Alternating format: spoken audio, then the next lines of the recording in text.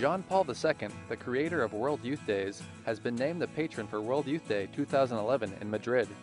It was announced by the Auxiliary Bishop of Madrid, César Franco, after hearing the news of the coming beatification of Karol Wojtyla. John Paul II joins the list of patrons for Madrid 2011, among which are St. Teresa of Avila, St. Ignatius of Loyola, St. Francis Xavier, and St. Juan de la Cruz, which makes him the first non-Spanish patron for the event.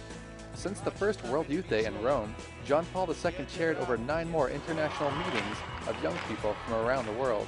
Buenos Aires, Argentina, Santiago de Compostela, Czestochowa, Poland, Denver, Manila, Paris, Rome, and Toronto all served as hosts to Pope John Paul II.